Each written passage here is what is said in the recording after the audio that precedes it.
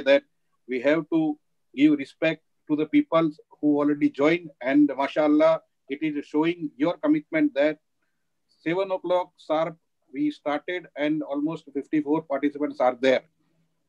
As a part of continued learning in the process safety management, we as a ASSP Kuwait chapter has started process safety management forums. And the main objective of this forum is to share a knowledge related to process safety. And this is the fifth technical meet of this tenure. And as we had decided earlier, every month, third Wednesday, we are organizing this process safety management technical meet. The basic objective is we used to have a two speaker.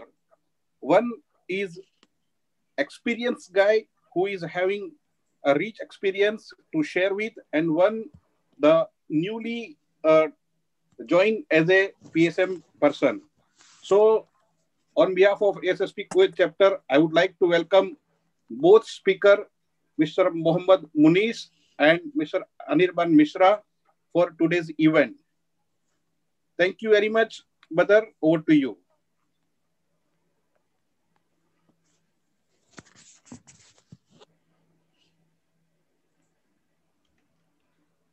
Badar? Yeah. Thank you. Thank you, Okay. Mr. Host, for unmuting me. Thank you, Jahid, also. Thank you for your kind words and for explaining a little bit further on why we're having these PSMs. So I want to hand over now to Mr. Rajwal Rutwick to act as a moderator and introduce our two speakers for today's event. So over to you, Mr. Rutwick.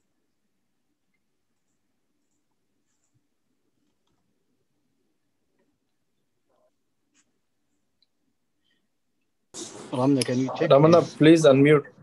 Yeah, I'm Yeah. just checking. He's on two devices. Can you hear me, Ramana? Yes, Yeah, sir. I can hear now you. Yes, sir. It's sounded clear. It's loud and clear, sir. Sound is clear. Good. Yeah. Wonderful. Thank you very much. So let me restart. This one, why I'm hearing my voice again and again? Because you are on two devices, it's showing, sir. Is it? Let me mute. No, let me mute one. It will be okay. Yeah, mute my telephone. Yeah. I did one, sir. It's okay now. Mute my telephone. Yeah, it's okay. It's okay, sir. Now.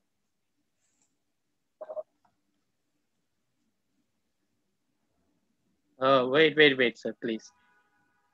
Because both names are same. I have muted other one.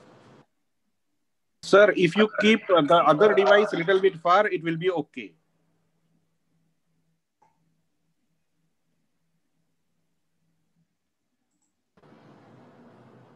Yeah, try now, sir. No, sir.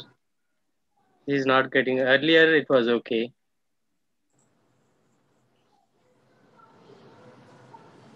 Keep that one with you, sir. Don't worry. I will mute one.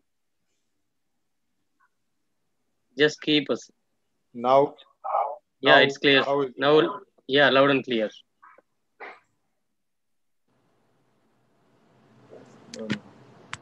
Let me figure out. Just give me a moment, please.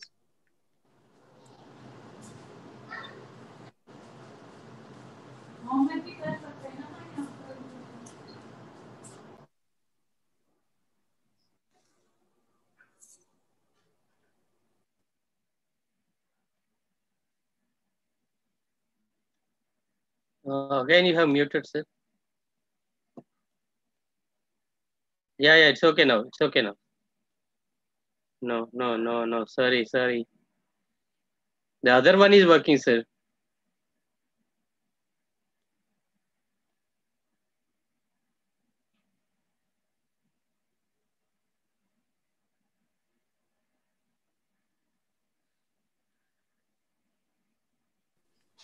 Can you hear me now? Yes, sir.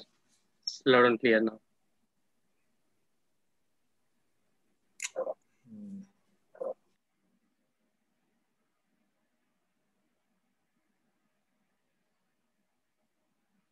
No, no, sir. That was okay, I think. Yeah, now try, sir. No, there is some issue with this. That was okay, it seems.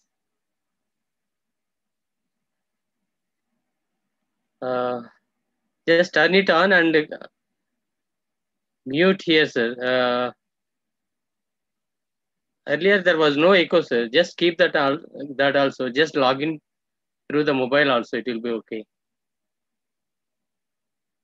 Click that link in mobile. You will directly take it.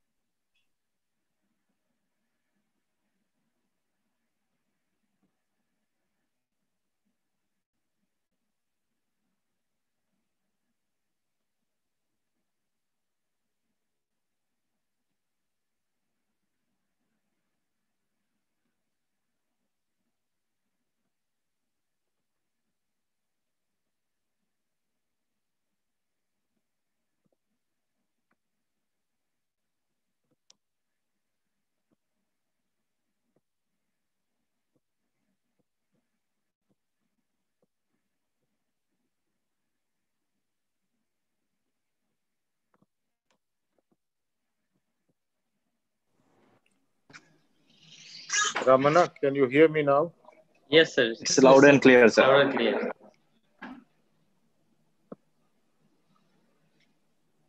Ramana, can you hear me now? Yes, sir. It's loud and clear.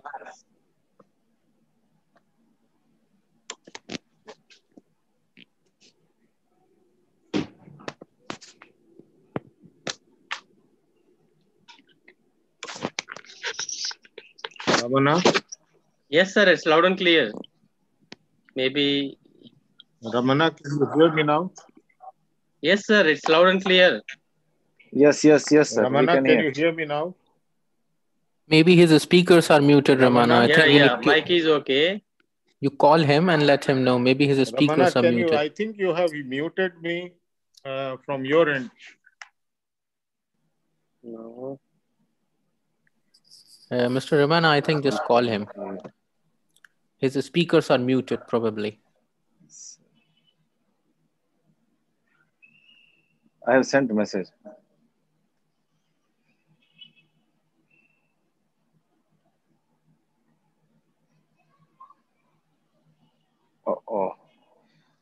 So till the time Mr. Ujjwal Ritik join us, I just would like to request our participants for a few things. Kindly keep your mic muted, and if you have any questions in between presentation, just write in this chat box, right? So a speaker will be able to give answer after presentation, and if time permits, we will entertain all questions, inshallah. But if time is less, we will go with 3-4 questions. I am sure speaker will have no issues for answering the questions. Thank you. I can see both of you, so no issues. And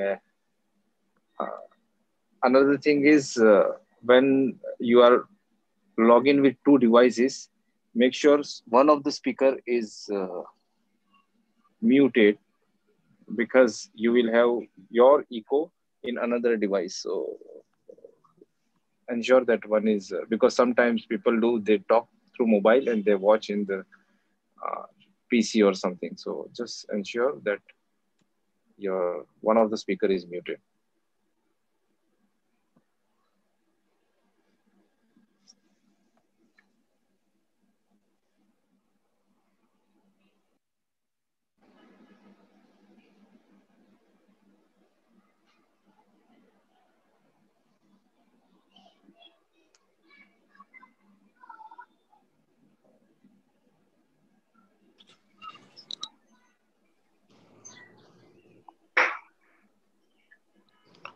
Hello. Yes, Yes, sir. sir. Okay. Yes, sir. Okay. I'm extremely sorry. It is my mistake. I should have taken care of this.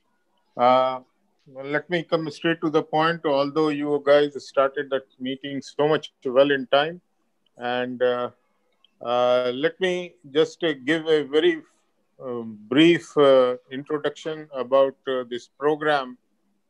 These technical meets are basically meeting, so these are not training. Uh, as I have been explaining, that we need to use this for informing each other. We need to use this for exchanging ideas, and most importantly, for networking. So our agenda is brief, trying to accommodate within 90 minutes as much as possible.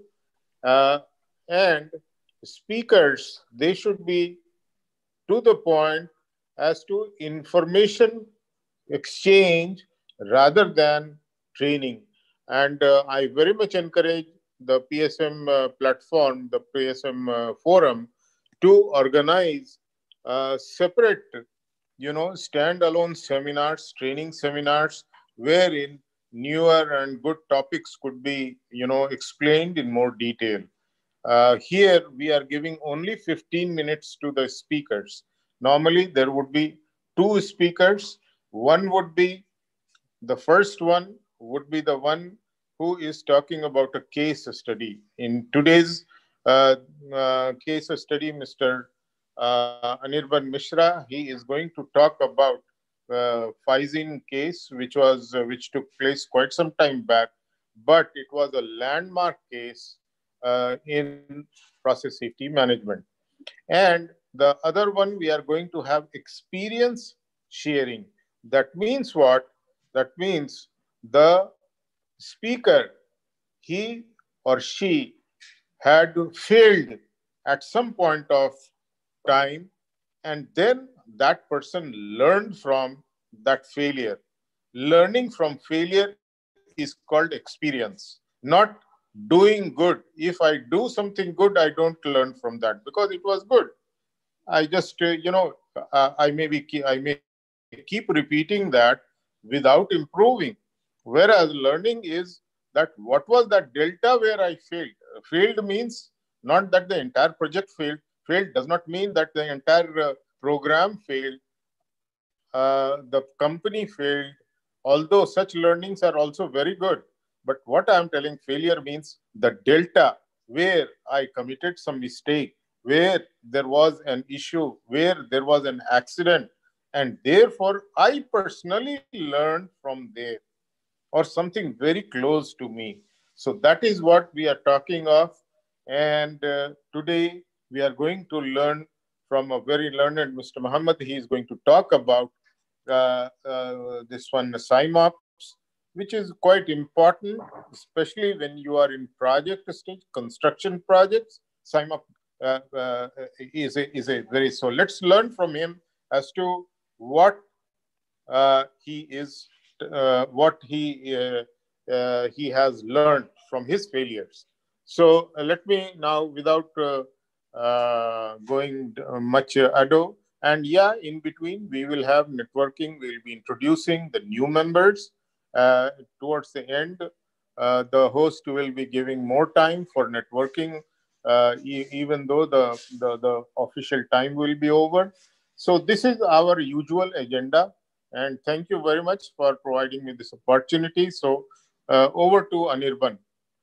Please introduce yourself and then straightway get into your case study.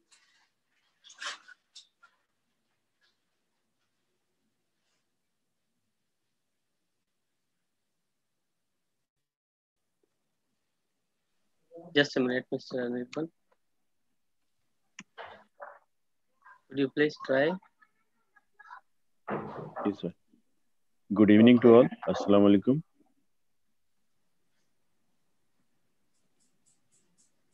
Yeah, good evening. Carry Yes, on. sir. Yeah. Thank you, Ujjwal, sir.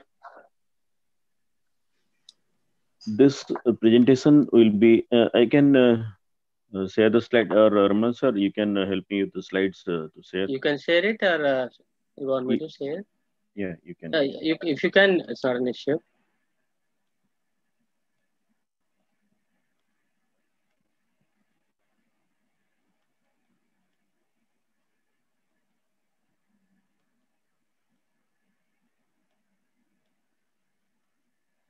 So it will be better actually, Ramana, Yeah, please try. because I'm in the PC and yeah, try to from your side. Okay, no issues. Yeah.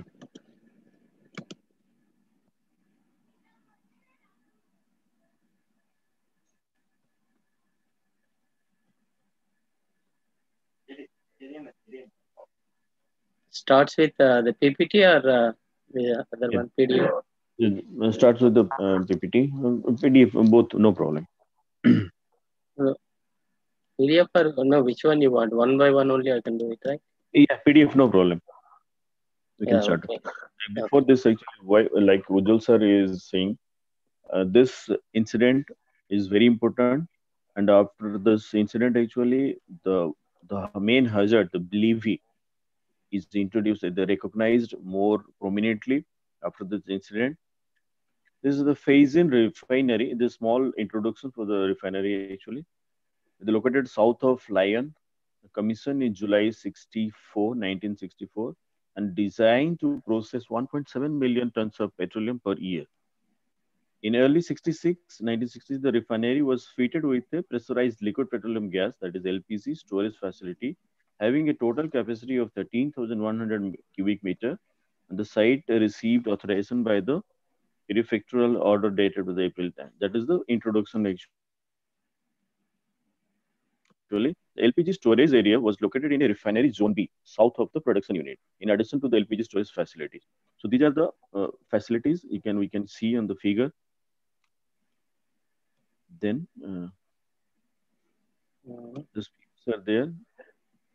no, it's not We going can back. next slide, sir.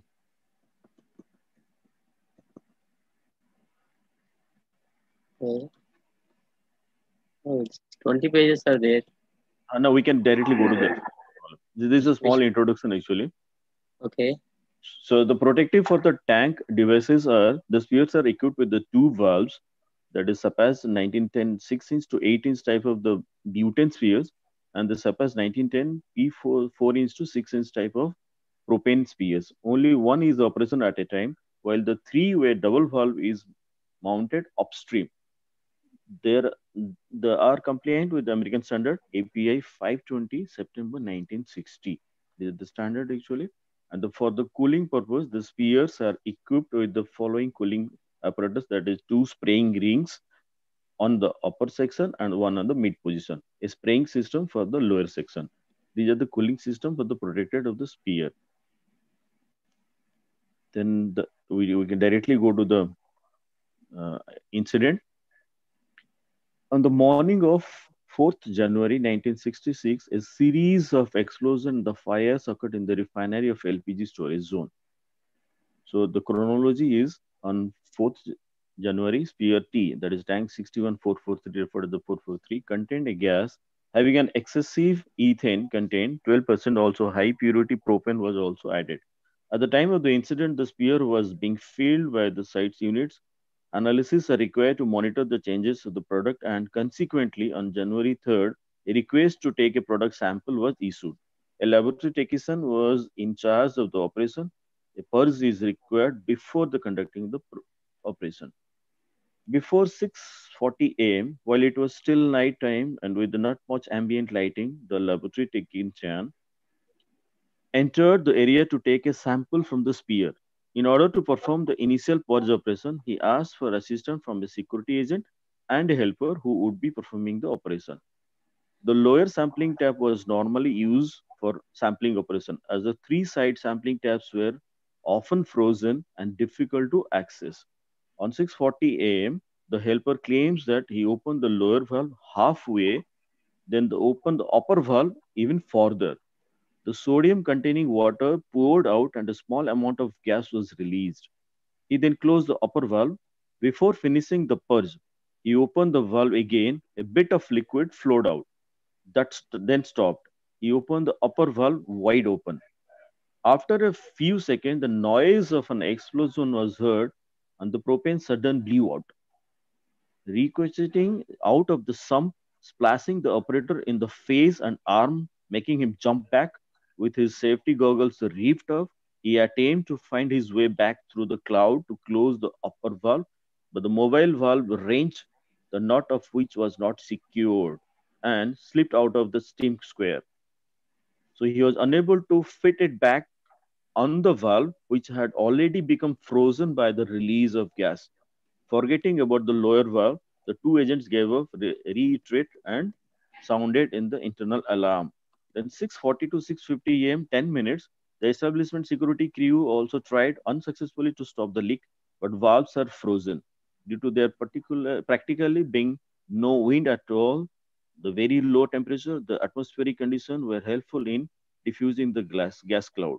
According to the witness, the 1 to 1.5-meter thick propane cloud left the establishment and expanded by gravity onto the A7 motorway. There was a motorway nearby the sphere, and 6:50, the guardhouse was informed the employees attempted to stop the traffic. 6:50 to 6:07:05, the helpers had performed the purge operation, stopped the motors, pumping station connected to the sphere at 6:55 a.m. At exactly 7:1 a.m., a car entered to the cloud. It drives along a road leading to the departmental road running parallel to the motorway despite signals from one of the refinery's guards to stop. The vehicle stops approximately 160 meters to the east of Sphere 443. The cloud ignites against a hot point on the vehicle and the flame moves quickly by successive laps. So we can see the spear, how the fire, it sparks and it goes on. In 75, the moment the emergency services begin to arrive in the successive waves, they'll the firefighters attempted to unsuccessfully stop the leak. It should be noted with the spraying rings of the two spheres in the neighboring LPG storage facility were activated, supplied a branch connection from the refinery firefighting network. Then 7:20, the site siren is triggered. The external firemen and altered the nearby the resident and the refinery guards also they came. Then starting at 7:30, firefighters from the line nearby the area, they came actually with nearly 50 minutes after the leak began. So it is continuously leaking and it's a huge cloud is gathering nearby that sphere. So 7:45, the safety valve on the sphere 443 opens due to the internal pressure of the LPG. Upon release, the gas immediately vaporizes and ignites, resulting in a 10-meter high torch. We can see on the torch in the picture. So around 8:15 a.m., the rescue services set up. High power all fire, that is type secure rescue vehicle is set up. However, due to operating mistake, the unit becomes boils down and remains blocked for 15 to 20 minutes. So the delay of the firemen and the other services to come down to settle down the fire, it was because a bit late. Then around 8:30, it starts 7:15. After one of the equipment installed a draw water from the canal, but operation slowed down again. The water was not there. Around 8:45 a.m. to spear 443 explodes.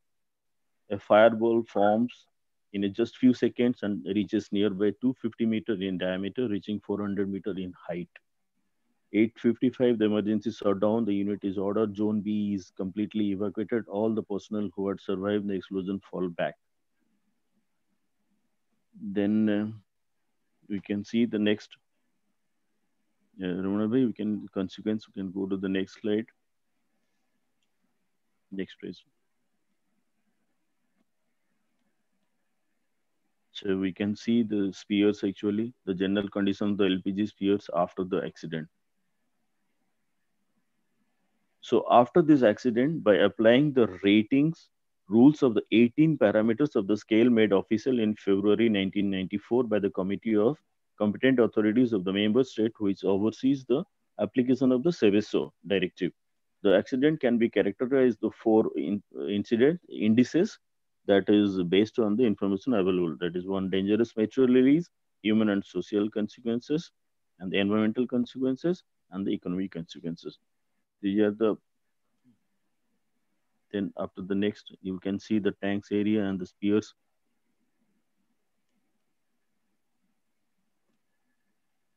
Then the sphere butane 463 it is ruptured. 462 butane it is also ruptured. 461 butane sphere that also ruptured. Propane 440, 441 propane sphere also, and 460 butane also ruptured.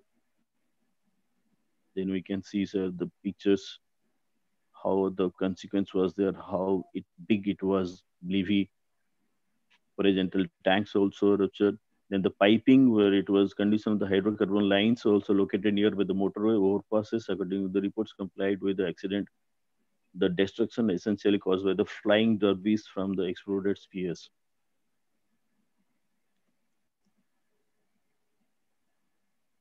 Then we can see here the spear and the 442 and 443, the projectiles, the elements dimension was 19 to 21.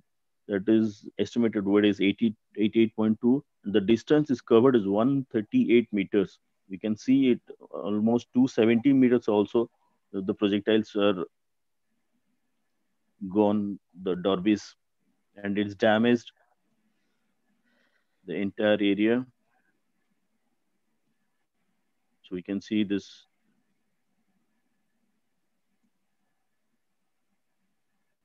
The roofs damaged 2.2 kilometer away. Walls moved at the distance up to 4.2 kilometer. Windows broken further 8 kilometer away.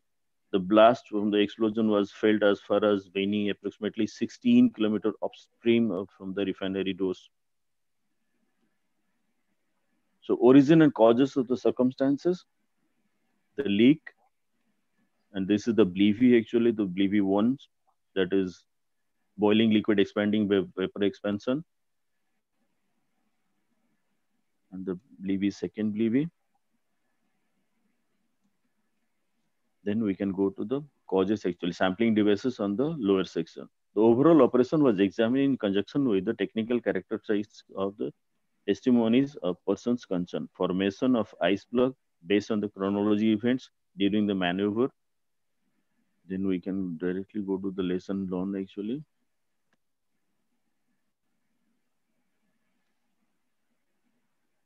After this incident led to extensive reform of the technical regulations applicable to petroleum installation, the Ministerial Order of September 67, 1967, that is modified to 1973 to 75, concerning the refineries in the result of the work undertaken by the commission formed by the administration and the profession of the defines a new provision such as a new classification of liquid and the liquefied hydrocarbons dealing not only with the ignition criteria but with treatment and storage conditions.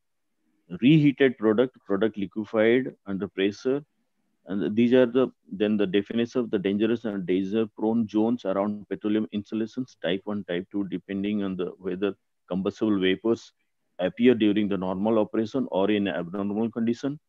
The assignment of location rules and notably the distances to be respected between the installation themselves as well in the relation to the external third party.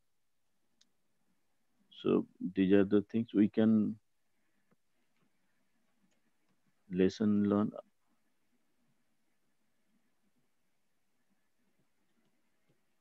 Where possible, the direct draining of aqueous liquid from the LPG vessel should be avoided on systems that have to be regularly operated, and in particular, where the large volume of LPG at high pressure could accidentally be released. If it is not practical to install a closed draining system, then consideration should be given to the use of a dewatering plot, which may be positively isolated from the main vessel during the operation. Then the design consideration, what was the problem with the design? Fit a remotely controlled, we learned from the lesson actually. Install a flammable gas detector, provide early warning of a leak, provide dealers system with the sufficient water supply to flood the surface of the storage vessel. These systems must be regularly maintained and tested. Slope the ground so that any spillage runs off to a collection pit and does not accumulate under storage vessel. Insulate vessels with a resistant insulation, such as the vermiculate, or mount the vessels with the same and similar. The legs of the spheres should be protected against the fire impact of the missiles. Then, for the operating considerations, management and the supervisor must ensure that the operators apply the correct operating procedures. This involves regular training, observation of the work practices.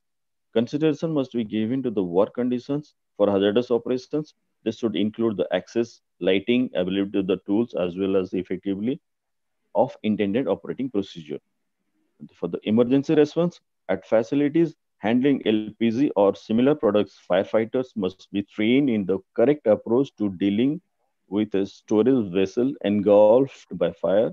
The time to oblivion is difficult to assess and depends on the number of factors which are not readily determined in an emergency.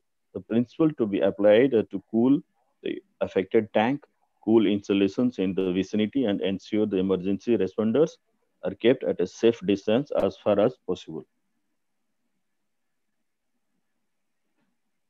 Then, failures in the technical measures, the designs code pipework, draining and flushing sample points, the escaping liquid accumulated beneath the storage sphere rather than the draining away from it to a place where it could be allowed to burn harmlessly. Secondary containment, that the bonds. It took 10 minutes to raise the alarm as the operator traveled on foot 800 meters to alert other people. He was afraid to use the local telephone or start his truck and drive. There was no strategy for raising the alarm in the event of flammable release. Operating procedures, emergency procedure, then emergency operating procedure training attempts to keep motor vehicles away were only partially successful. The firefighting strategy adopted was inappropriate. The local fire brigade had not been briefed about how to deal with such an accident. Then the emergency response, spill control, site emergency plan, firefighting. Many of the design deficiencies, such as insulation or permanent water sprays on the spears and the reinforcement of the legs, which are now standard, have been incorporated into codes of practice following the incident. So these are the failures, techniques, measures, and we lessons learned from this incident. Any questions, sir? Very good, Anirban. I think I like two things. First thing, that people, they think that while presenting such seminars, they must use PowerPoint presentation. That's not required. Anyone who anyone who wants to present, come forward, present for a short case, and that's what you have done.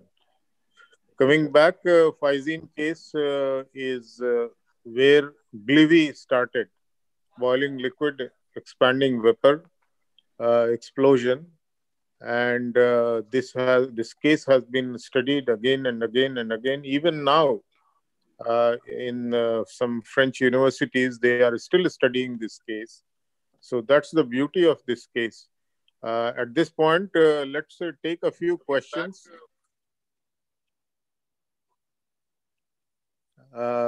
Please switch on your mic, ask your question. Anyone?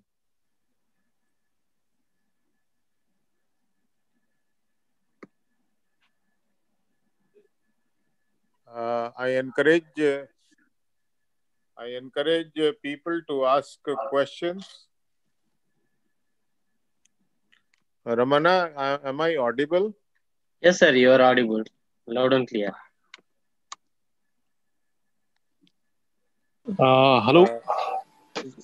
Please introduce yourself. My name is Faisal Abdullah, and thank you, Mr. Anibar. Thank you for sharing this event. Actually, just one query regarding this.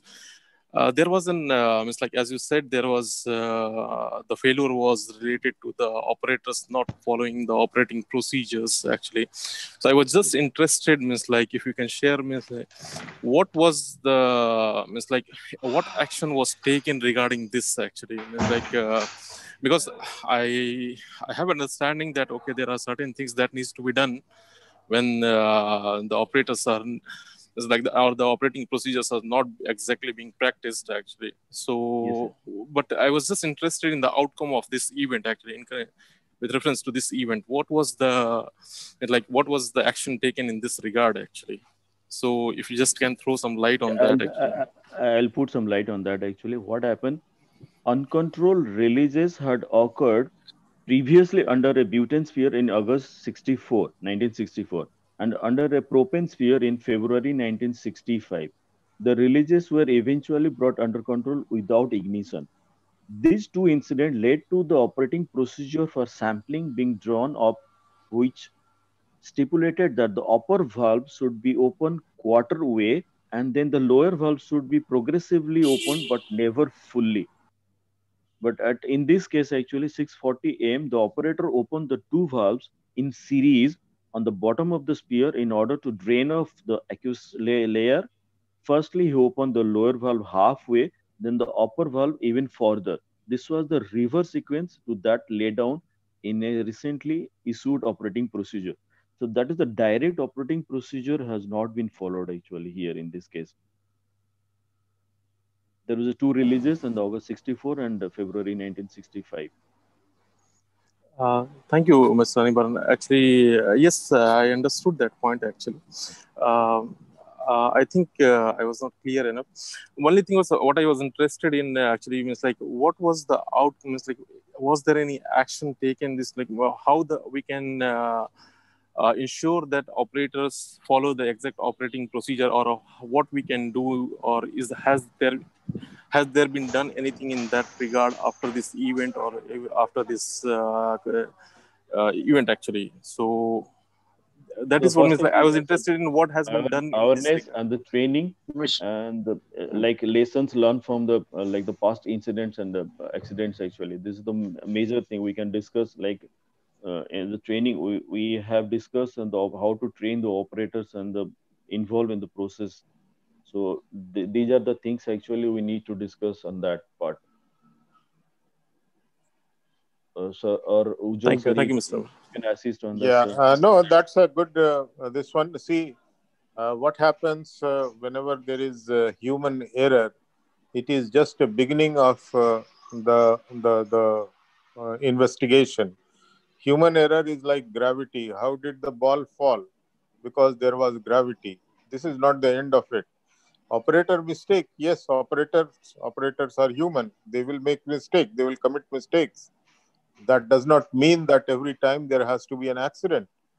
And therefore, the major lesson learned from this incident was not an operator issue, but the hardware issue, the configuration issue, the laws, the standards, NFPA, API, everything got changed after this. So that is what is the real lesson learned. Ball has to fall down. It cannot go up. It has to fall down because there is gravity. Same way, human will, operators will make mistake. Forgiven. I mean, it is always given that operator will make mistake. Therefore, it is the hardware engineering control that needs to be brought in. Okay, do we have any other question? Let's go for another question, please. One more question at this point of Yes, time. yes, sir. This is Please Ali introduce Arshad. yourself. This is Ali Arshad, and a wonderful presentation on Anirban. Thank Being you. at the cost of sounding naive, quite of us are not from PSM. May I request you, Anirban, to please brief us a little bit about belief? Yes, sir. Absolutely, sir. Yeah, yeah. Please go ahead. Sir, believe that regarding this actually in this case boiling liquid expanding vapor explosion, I mean, The what is explosion this? occurred approximately 2 hours. Yeah. According to the period document, I'll just, yes, sir, absolutely. 1 second.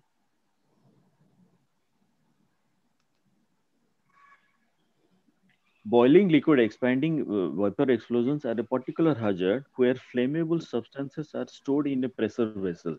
A BLEVE generally occurs when such a pressure vessel is exposed to the fire and the metal loses strength and ruptures. This is often below the maximum design pressure of the vessel.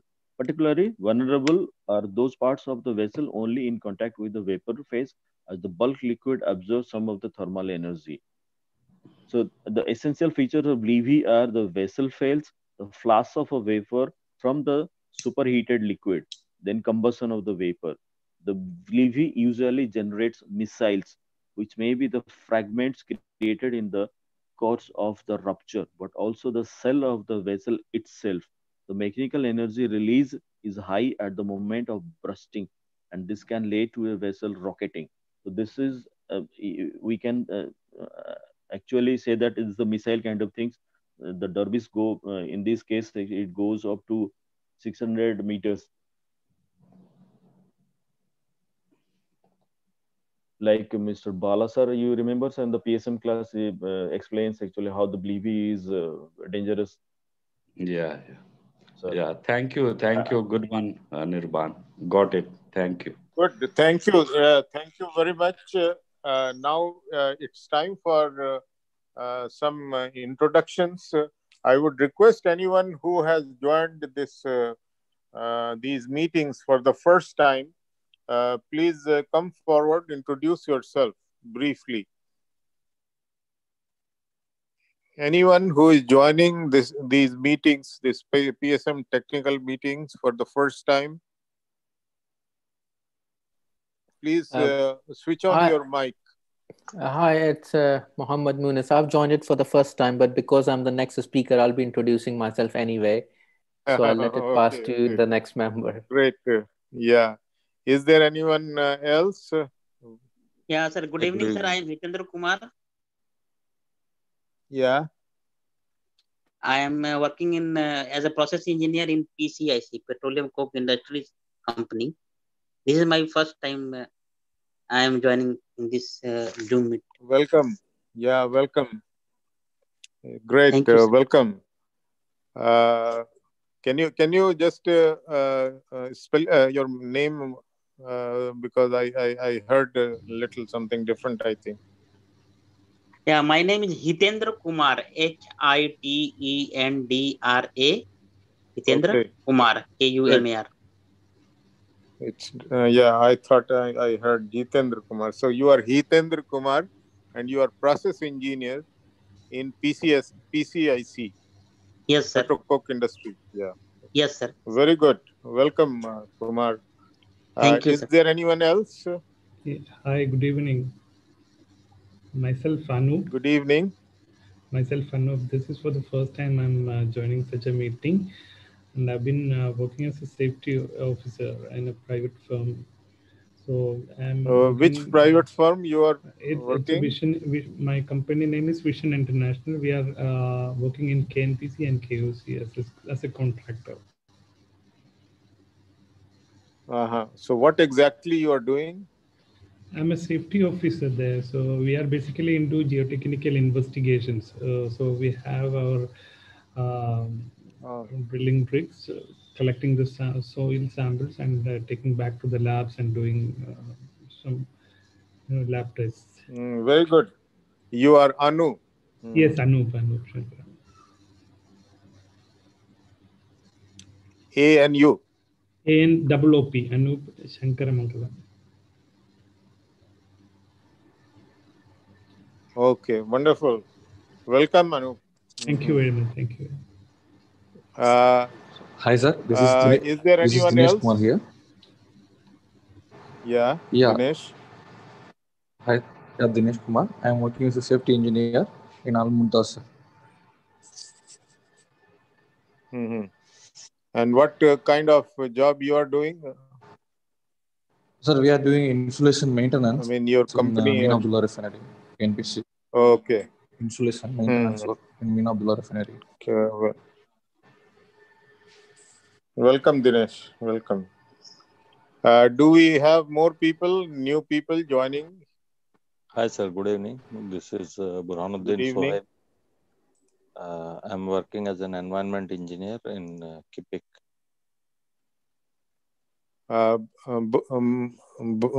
Again, spell your name, please. Burhan, Burhanuddin, UDD. Burhanuddin. Yes, welcome, Burhanuddin. Welcome. So, what kind of job you are engaged in? I'm in corporate environment division. Mm-hmm. So we are into making, we are developing procedures and also like the revision of plans, review of plans, etc. Mm-hmm. So you have already developed your aspect impact register? We have developed the procedure, sir, and we have just initiated developing the aspect register for each unit. Very good. Very good. Welcome to this forum, Burhanuddin. Is there anyone else? Yes, sir. Yes, sir. My name is Daiju Davies.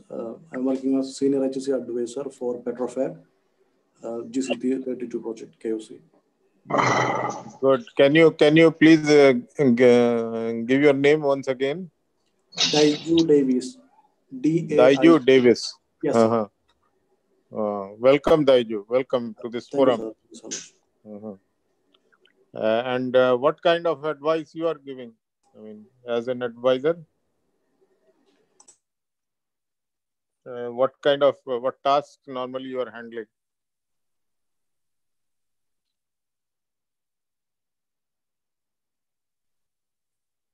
Hello.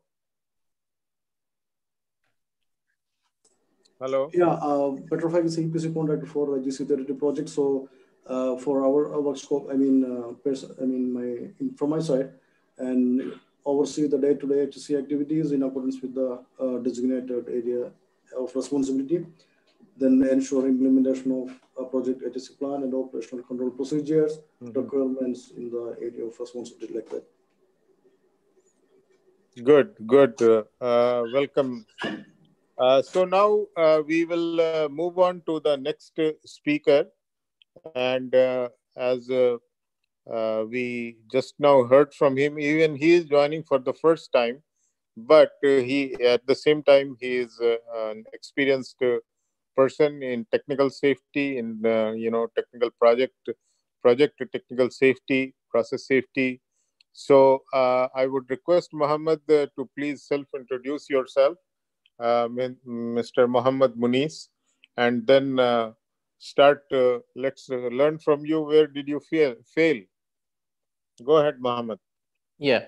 So thank you, Mr. Ujjwal, and thank you very much to the entire committee for giving the opportunity to speak here. And it's really nice to be on this forum. It gives me real, indeed, good pleasure to present here. Talking about the topic, which is simultaneous operations. And last but not the least, thanks a lot to Mr. Ujjwal for defining the scope of work for today. This was really useful. I guess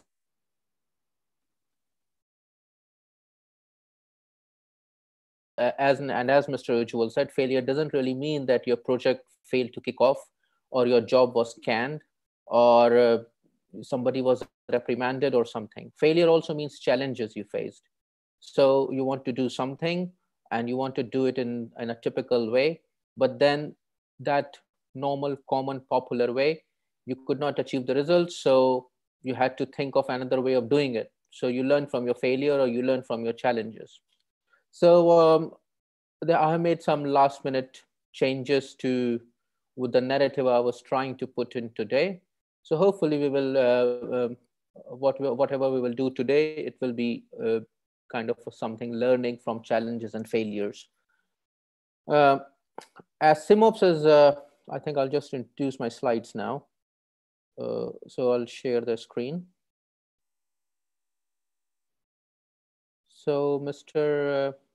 Raman, how can I'm seeing only an option for, okay, I got it now. Okay, okay. Yeah. So I think I'll have to come back here again. So PowerPoint. Sorry, this is the other way around. Okay, let me make it full screen. So the plan is to introduce SIMOPS. Not just that it is something which we do every day. So even if we go through what is a typical methodology for SIMOPS, that will be kind of overcoming at least one challenge in this procedure or in this aspect. So we'll go through what is SIMOPS, what is not SIMOPS, and how do we typically do it. But then there can be some deviations which you might encounter in your day-to-day job and how you can go around those deviations. And then also we will also give some examples and some case studies, or you can call it safety moment, to go through it, which will give some understanding of the failures which may happen if SIMOPS procedures and SIMOPS understanding is not followed thoroughly. So, okay, trying to go to the next slide here. So yeah, talking about myself, my name is Mohammed Munis, as you now already know. I've been working in process safety for about 15 years. Before that, I was in QHSE for 3 years. So in total, I have, you can say, 18 years experience of oil and gas. 15 years is in process safety or technical safety. And I have worked with operators, EPCs, consultancies, as well as regulators, which is to say some government departments. I have an MSc as a degree, and I'm also a member, in addition to ASSP, I'm also a member of ICAME UK and a certified functional safety engineer. Currently, I'm working with KOC, Kuwait Oil Company, as a consultant in PSM. So I think that's pretty comprehensive introduction. So I'll now move on to the next slide. I'm sorry, it was not intended to be this way. So yeah, what is SIMOPS? What is simultaneous operations? From what I gather from the meeting, and that there are a lot of people who are from HSE background here attending the meeting today. So SIMOPS is something, if you are an HSE officer or a safety officer, you might come across a lot in your day-to-day work. SIMOPS is called simultaneous operations. So two things happen simultaneously. There are so many ways two things can happen simultaneously, but SIMOPS is a very particular aspect, and I'll explain that. So it's quite important to understand what is SIMOPS, what is not SIMOPS, and how do you manage SIMOPS, what are the key aspects of managing SIMOPS, and what are the failures which can happen in a SIMOPS. So I'm going through how is it different from normal operations. So in normal operation, there is another thing called concurrent operations, and there are two different words. So CONOPS, which is concurrent operations. This is not SIMOPS. And when I say this is not SIMOPS, this means that it does not require spatial controls, which we will talk about later. What are the spatial controls in SIMOPS? So whenever you are in a company and there are two operations happening at the same time, they can be called concurrent operations. So just going through the definition, there are two or more non-routine activities carried out in close proximity in space and time, but under a single organization's management system. For example, so by management system, we mean permit to work. So if you are having two activities, but the work permit is issued by the same body, then it will be a concurrent operation. It will not be a simultaneous operation. So just to give, and simultaneous operation on the other hand is the same thing, but the only difference is the one which is in red. So it is done by two parties with their own work procedures and safety management systems. And I'll give you an example in the next slide. So for example, now we are talking concurrent operations first. For example, hot works carried out by maintenance contractor on a producing facility. So if you have a producing facility where production is managed by production operations department, or any company can call them by different names, so but call them operations. So operation teams manages the production, as is always the case. And then you have site another contractor who has to do some hot works. So this hot works will be carried out by maintenance contractor, but under the permit which will be issued from production operations. So this hot work will be done by a management contractor on the same site, which is controlled by this production operation, and the production operation team will be the one who will be issuing the permit to work for this hot works. So work will be done under common management by production operations. And therefore, it will be safely implemented because one party has oversight of both the things. So this is a concurrent operation. On the other hand, let's look at simultaneous operation. So for example, an EPC contractor is commissioning a new equipment on a site, and that site, the other bits of the site are already running, the existing bits managed by production operations, and you are commissioning a new equipment on the side, and commissioning is done by EPC contractor. So the production operation in this area may not have the overall visibility of the entire activity, like when will the commissioning be done, when will something be introduced, when is the work complete, etc. So what happens in this case, that commissioning will, EPC contractor will be doing their own things, production operation will be doing their own things, and before they start introducing hazardous substances into the new equipment, so basically you can say before commissioning, we need to do a planning and interface management. And that's what SIMOPS is, or that's the essence of SIMOPS, this management. And we will talk about what is the important part, where does HSE come in this management, and why is it important. So that's what SIMOPS is. When two work permits are issued by two parties, so you need to identify who will be overseeing both the activities and who will be the responsible team or responsible person who will gain and who will get an oversight of both the processes. So that's the main part of SIMOPS management. Okay.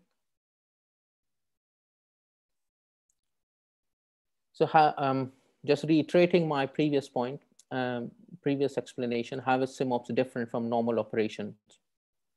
So in SIMOPS, it's a combination of risk activities carried out simultaneously by parties independent of each other. So for example, one company may be working in one part and the other EPC may be working in other part of the plant. So examples here are failure in control leading to blowout of wells, for example, failure in well control. Damage and subsequent loss of integrity of flow lines. Hot works in the presence of hydrocarbon. Work activities in presence of toxic substances. So when you have a combination of risk activities, this leads to increase in operational or management complexities, obviously, which further leads to that the people working on the facility or adjacent communities, so even people who are not even the workers, but they may be residing near the facility, are exposed to higher risk conditions. And that's why SIMOPS is different from normal operation, because there's a combination of risk activities. So when this happens, because there is increase in number when you are doing simultaneous operations there is complexity because of different work activities carried out by different contractors. All this leads to complex lines of command at the working level. Therefore, safe implementation of SIMOPS requires effective planning, control, and coordination. Now, I was just working on an example, although it's not complete yet, but I think it will be very useful to introduce it now. Although it was for some other presentation, it's not fully complete, and it's not actually a SIMOPS, but it gives you some indication of what can go wrong when there are multiple lines of command, or you can say when the lines of command are not clearly defined. Oops, So can you see my screen with the new slide? Mr. Ramana, can you please comment? Yes, it is visible. Okay, okay. Just enlarge it, please. Yeah, I'm trying to enlarge, but in full screen it's going funny, so I'll just enlarge it here. Yeah, it's good. It's good. Yeah. Yeah. Okay. Yeah. So this is an example from one of the case studies, and this is taken from BP's Loss Prevention Bulletin, which is a publication done by Institute of Chemical Engineers in UK.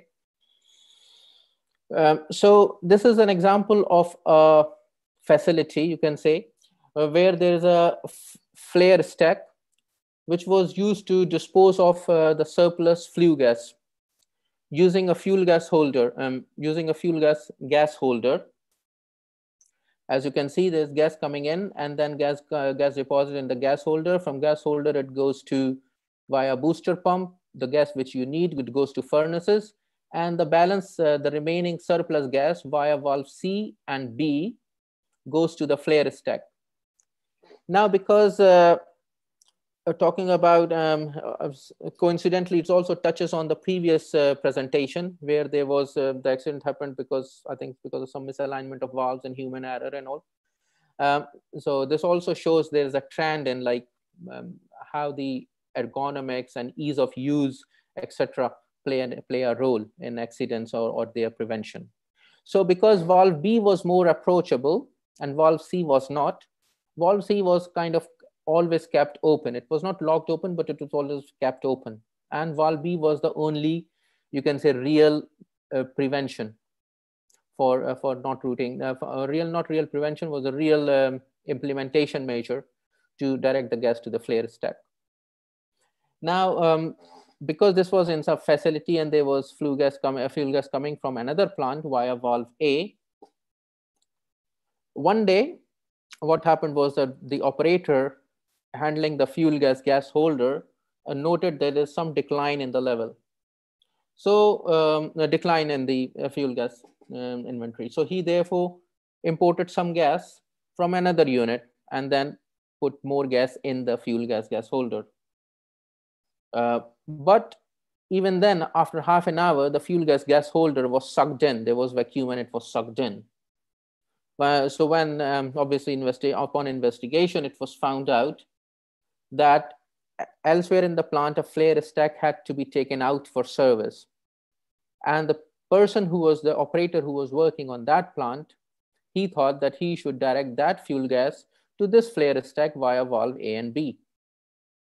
So he opened valve A and opened valve B, and actually he locked open them to use this flare stack. And another point which came out in the investigation was that he had done this before, so he was quite confident he was doing the right thing. And third thing, he mentioned it to 3 people in his team that I'm doing this. They said, yeah, okay, fine, do it, go ahead. But he didn't think that he also has to tell the person who is managing this gas holder, because he did not even think that this man that there's another concern over that side. So consequently, when he opened valve B, all the gas from through the valve C, from the fuel gas via valve C, got through the flare stack, and there was a vacuum in gas holder, and it just sucked in and damaged and all that. So what do we learn from is that the responsibility for each item of equipment should be clearly defined at the supervisor, foreman, and operator levels. Only the people responsible for each item should operate it. Where different teams are allowed to operate the same equipment, then sooner or later an incident will occur. Now, all these words, they are very easy to write on paper and very difficult to get implemented and get them right all the time. And just as Mr. Ujjwal mentioned before, if there are humans, errors will happen. So the best you can say your best ammunition against human error is obviously training, talking about it as much as possible, work culture, but on top of it, getting the design right, which is called the preventive measures. If your design is inherently safe, human error can be minimized. So, and then that's a separate discussion topic in itself. So let's leave it here. Let me go back to the original presentation.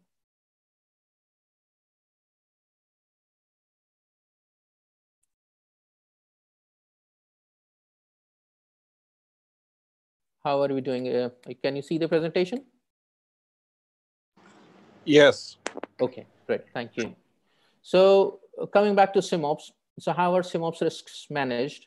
They're managed through a formal SIMOPS management process by integrating identification, elimination where possible, and planning, scheduling, communication, and supervision. And these are the different aspects. How do we do it? Different stages. Step number one, where do like a risk do a review. It can be a hazard style review or a what if style review or any review which you feel comfortable for your case, to identify the SIMOPS and try to eliminate SIMOPS as much as possible. There may be some bits of which you can eliminate. You can say we can do it at a later time when there is no SIMOPS, or we can do it done in the factory before the equipment comes or to the site. So you have eliminated some bits of the SIMOP and there will be some residual bits left. For those ones, we define the work scope, which is step 2. And once the work scope is identified, then produce task-specific dossiers. What that basically means is just put some details of what this task is, how much of it will be SIMOPS, what activities will be done, etc. So once you know your activities, do a risk assessment, which is a hazard style risk assessment, and know your risks. So for example, if there is crane activity, then high wind may be a risk. If there is hot work, then presence of hydrocarbon will be a risk. And all this can be done in a hazard. So once we have done our hazard and we know our risks, our hazards, then we do the actual SIMOPS review, which includes development of MOPO. What is MOPO? MOPO is matrix of permitted operations. So basically, this is a matrix which tells when you are doing activity A, you are allowed to do activity B, C, D, and E, but you should not do activity F, G, H, and I, for example. And I'll show you a sample MOPO. So interface, then the rest is interface documents and integrated plan, preparation for SIMOPS on site, SIMOPS operations. So once you start doing SIMOPS, there will be deviations. So wherever you find a deviation, you have to go back to the design board and start from 1 again. So that's one way of representing. The same thing I've represented in another figure. So these are the steps one by one listed.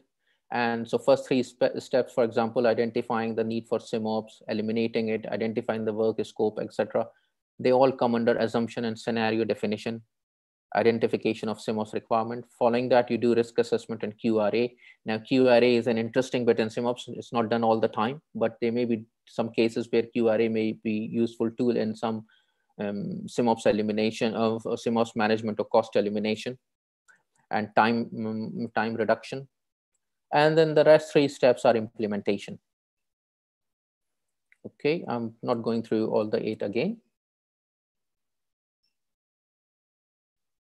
So now we will talk about each step one by one.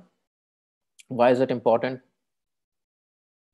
So identify the SIMOPS activities and review if rescheduling or relocation can aid in preventing SIMOPS. So that one I've already explained, that we do an assessment to see what we can screen out and what is left. Then we do some kind of a review on it. So once we have done that, then we come to establishing SIMOPS or proximity zones. What is a proximity zone? Proximity zone is area where SIMOPS activities must be identified. So for example, if you're working in a refinery, you are in one area, then you will not shut down the entire refinery. You will shut down only the area which you think may affect your SIMOPS area, the gas may migrate from one unit up to the point of the hot control, hot works. Then you will see, okay, I only need to shut down only this much area, only this much pipeline, etc. Now, this can be done qualitatively, and most of the time that's how it is done in facilities. But if some wells are involved, if oil fields are involved, then this can also be done quantitatively. and especially if there are H2S zones, because H2S, hydrogen sulfide, highly toxic, even in very low concentrations. Because if you will start developing a contour of H2S to a safe concentration, it will cover very big area, which may not be practically possible to isolate all that, everything in that area. So that's where the QRA part comes. And as it says here, we will discuss this methodology in the next diagram, but I've introduced something about QRA, so this will be about 2 or 3 slides later. So for example, if you look at this one, this is from a real life facility. And this was a challenge that you have a well which has H2S in it. And if you have to dig another well next to it, then how do you do it? Because there will be flow lines and everything. And if you say H2S, if you look at the H2S dispersion contour, how far the H2S can go up to a safe limit, then this would cover a region of about a kilometer or so. And obviously you cannot isolate everything in there. So therefore this company, I'm not allowed to take names because of confidentiality and all that. So therefore this company decided to come up with some criteria of what we call risk tolerance criteria, which is, if you people are familiar with the LARPs, if some people, I'm sure some people there are familiar with the LARP, this is like you define, I can live with a risk up to this level. So this company came up with a criteria of 300 ppm H2S at a frequency of 10⁻⁴ per year, which in this case is the orange color cloud. So anything which is in the orange color cloud will be shut off. So which basically means that this entire well pad was covered. So and this entire well pad becomes a SIMOPS area, and SIMOPS controls which were identified in MOPR were applied to all of this area. Compare this with another well which does not have H2S. And because this does not have H2S, the criteria which was chosen from QRA was the location specific individual risk. Again, this is a QRA term. My apologies, some people may not be familiar with that term, but I've got limited time. So they come up with some risk level for LSIR, and that was covered by this turquoise circle, as you can see, which is much smaller than H2S zones. So that's where when we use QRA, there was some, obviously, you managed your SIMOPS into a smaller area. So there were a lot of cost saving, time saving, and all that. And this is how the challenges were overcome. Because a normal methodology would have been that wherever you are working, whatever is in the area should be shut down. But these were the challenge. That's how these challenges were overcome. So these are 2 real life examples again. So the diagram I was talking about, this is a summary of how you identify your proximity zones based on the QRA. I think I'm running short of time, so I will leave this one for now. And if time permits, I'll come back to it. The next part is risk assessment, which is the hazard part. Not much to say there. People are already, I think, familiar with the hazard or some safety reviews. So we do the same thing. Challenge why the simultaneous activities cannot be prevented or rescheduled for a later date. So there's no SIMOPS. And the other things are just like hazard. Identify all the foreseeable hazards and threats. Assess and evaluate consequences. Number 3, preliminary identification of requirements for any specialized support. So if you need any special support, if you need any new, more people, if you need some special vehicles, if you need, for example, sparkless instruments, sparkless vehicles, battery operated forklift trucks, things like that. Apply cost benefit analysis for approving or disapproving the SIMOPS activity. So once we have done the MOPO, metrics of permitted operations, and once we have done the hazard, and we know what safeguards we have to take, sometimes these safeguards may be very, very difficult to implement, may be very costly, and then the whole SIMOPS activity can be discounted. Okay, we don't need this activity. We will do it some other way, or we will take a full shutdown and do it. And the main thing about SIMOPS is 2-barrier concept. I'll come back to 2-barrier concept. So just bookmark that. What is 2-barrier concept? I think next, some other slide will talk about it. And when you do a hazard, this is an example of a typical risk assessment matrix, how you identify your risks, very high, very low. If something is in high category, this means this should not, the design should be re-engineered. If something is in yellow category or orange category, that means that we can go ahead with it, but we only and only if sufficient safeguards have been put in place to show that we have done as much as we can. So we've done the risk assessment. I think let's introduce two-step barrier here. What that means is that for SIMOPS, wherever there is a SIMOP, there should be a two-barrier approach. So one barrier will be your work permit, permit to work, and the other one should be some other barrier. So it may be a safety, it may be, sorry, a functional, I'm sorry, it may be a safety integrated function, safety SIL kind of function, or it can be some procedural function or some other, and those things are highlighted in the MOPO. So once we have done that, we do a SIMOPS integrated plan. What is a SIMOPS integrated plan? This is development of MOPO and just boundaries of accountabilities and responsibilities and assigning a person in charge. So let's quickly go through it. This is what a MOPO looks like. Unfortunately, it's not zoomed enough, but whatever things we have identified, they are in the rows, and they're also in columns. And for whatever you see for a particular activity, whatever you see in green, that means that these activities can happen at the same time. The ones in red, they should never happen at the same time. And the ones which are in yellow, there are numbers inside them. So they can only happen at the same time if the safeguard number XYZ has been implemented. So this is a zoomed version. This is how it looks like. A red means no, a green means yes, and the numbers inside this is the safeguard number in the list of safeguards, which is, for example, looks like this. Safeguard number 1, not allowed for crane operations. Safeguard number 5, for example, not allowed for low flashpoint chemicals. Number 9, for example, not allowed for adjacent well. Number 13, subject to radiation safety procedures. These are the kind of safeguards we put in and produce a MOPO for simultaneous operations. The next step, as I said, are about implementation, do an integrated plan review. So once you put all the SIMOPS documentation together, just a holistic view, and a final SIMOPS review is basically validation of all the measures in the field. Now coming on to the most important part about roles and responsibilities, because this is the main thing about SIMOPS, person in charge. What is a person in charge? Person in charge is the person who has visibility of the permit to work requirements from both or more than two facilities which are potentially impacted. So the main essence of SIMOPS is to appoint a person in charge.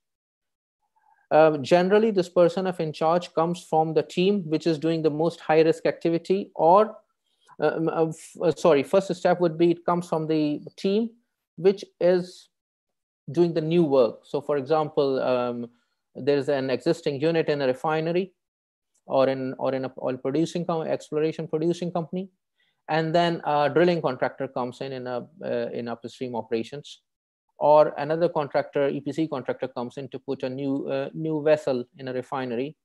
Then that team should appoint a person in charge. It should be their responsibility to make sure that all the permit to works are arranged and they're talking to each other, etc. If there are like say 2 or 3 new contractors doing the activity, then the contractor which is doing the highest risk activity, they should appoint a person in charge. These are just general rule of thumbs. Obviously, it depends organization to organization, activity to activity. And then the main task of PIC is to have a smooth interface with functional supervisors and obtain authorization and provide authorizations. So 2 barrier concept, I think I've already explained. The bottom line, we have already seen lots of accidents in process industry, and together we should make sure that another one doesn't happen. And just building upon the very good comments which Mr. Ritwik made in the introduction after the first presentation, human factors will always remain a big cause, because obviously it's us operating the facility, and because we are humans and mistakes always happen. But work culture, safety culture is a very slow and very steady process. But if we keep trying, if we keep trying, if we keep trying, we get the fruits of it at the end. A very good example is the culture of wearing seat belts. When seat belts were introduced for the first time in 1980s, they were really seen as a nuisance. But if you keep sending the same message again and again and again, it somehow settles into the minds and hearts of people, and it sinks in, and people start seeing value in it. So where me and you stand today, we are engineers working in process and high hazard industries. The least we can do is just talk about events and talk about actions in our own groups, developing a positive safety culture. The main thing about process incidents is that that they should be talked about.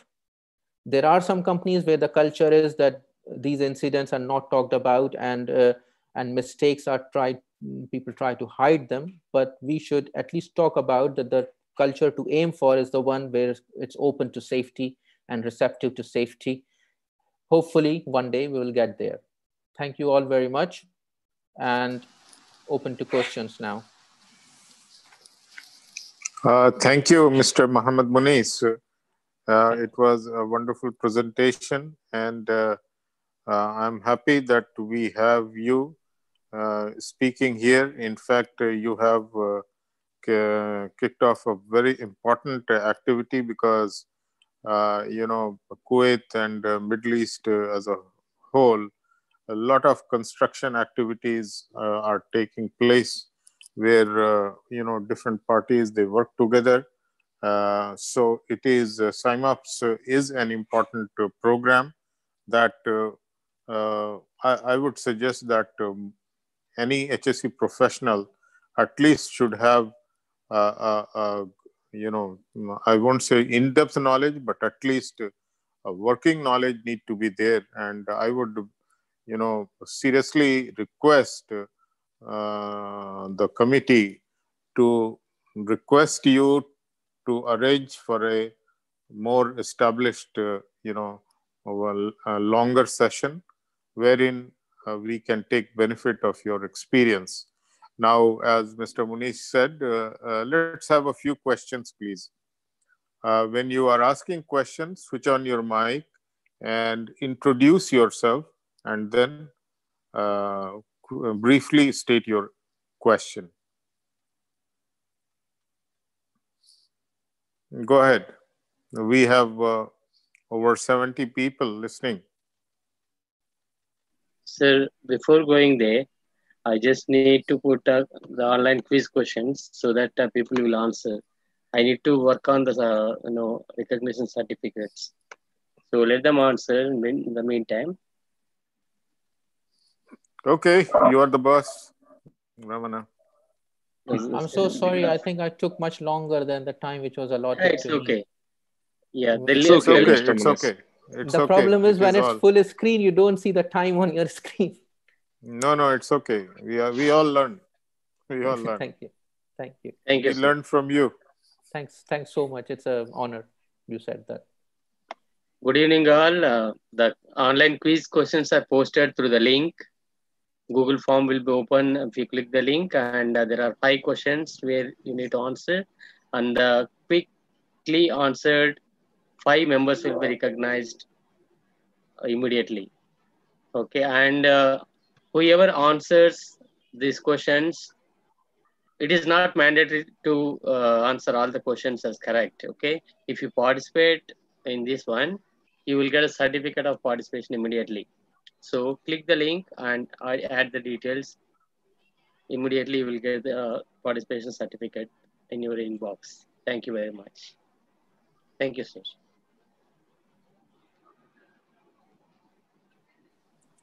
So the questions will be visible on the screen, Ramana? You are sharing your screen? Or? Yeah, if you want, I can share it. That's also a better idea. Yes, sir. Yeah, it'll be interesting for people to know what questions, because some Okay. may not try. Like me, I am scared of such quizzes. Okay, I sir. know Because I'll fail. So yeah, this is different one actually. Google Forms.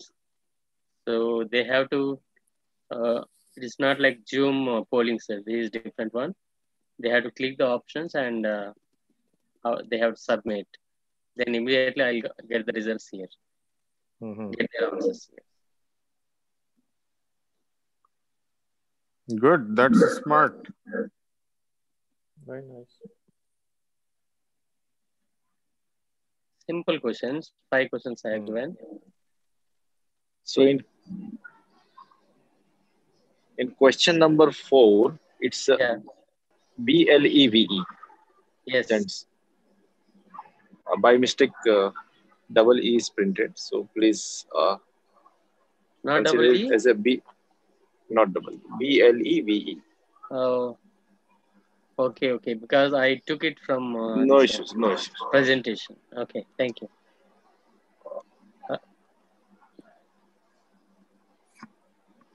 I will change it. No problem. Now it's So you are asking all the participants to try the quiz and get a certificate. Yeah, and meantime they can ask the questions also. Okay, so I think that's a good idea to save Mr. time. Pawan has right, sir. Yeah, so Mr. Pawan, you have some question to Mr. Mohammed Muniz. Switch on your mic. Please unmute.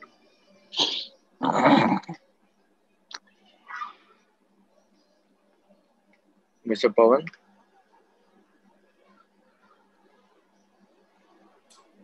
Okay, anyone else is having a question? I am quite sure Mr. Mohammed Muniz has, he must Mr. have. Yeah, go ahead. Go ahead, Mr. Maqbool. Sorry, may I just, sorry, Mr. Maqbool. Before we go there, just one thing to the quiz organizer. Hello? Yeah, please. The answer for question number 3 is not, I think there's some error in the code. It's not right because I just failed on what is MOPO. So just this is called just correct. This is called learning from failures. Indeed. Okay. Sorry, Hello? Mr. Maqbool, go ahead, please. The answer is yeah, you mean? No problem. Just yeah, because I'm sure I clicked on the right answer, but it is showing me that this answer is wrong.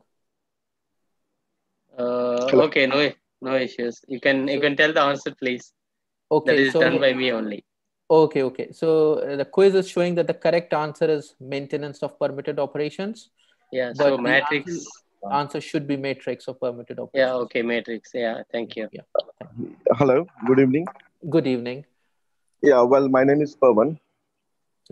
Hello. Yes, Mr. Pawan, go ahead. Yeah. So my question is like CMOPS. Well, the crane working over the live flow line in the glass plant is considered as a CMOPS?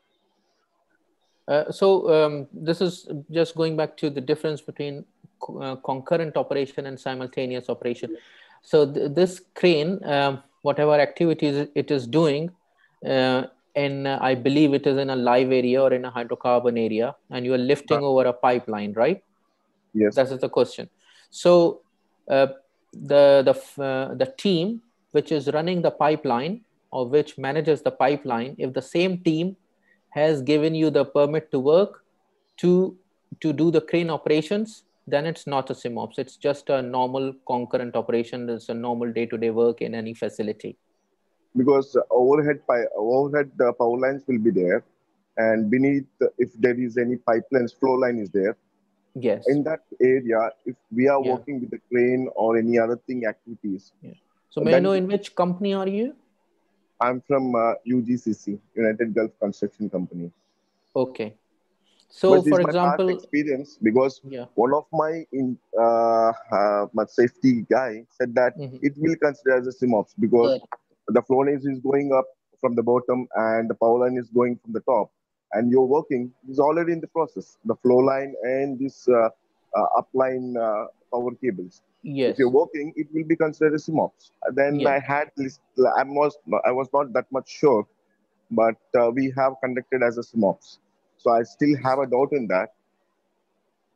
So When I worked in LFHO, yeah, low yeah. power heavy oil development, Low fat then heavy oil. Okay. yeah, there So we have done the same. if it is CMOS or not, that's again based on a case by case basis. So for example, let's say the same thing is happening, for example, in KOC or in LFHO, your previous employer. Then sometimes the production operations through the electrical engineering department, they cover the supply in the lines which are going through. But if these are high tension lines coming from, say, a Doha power station, then somebody else is responsible for them. So as long as you can shut down the electricity in the lines and get the flow, get the pipeline isolated or drained, and work in that area, all done by the same team, it's not a Okay. CMOS. But the power lines won't be shut down. We have the Yes, clearance. then it will be a CMOS. But yeah, even if we say it's CMOS by definition, it does not mean that you have to do all the rigorous works which I just explained in my presentation, because they are for some very complex scenarios. In your scenario, you are lifting over a pipeline.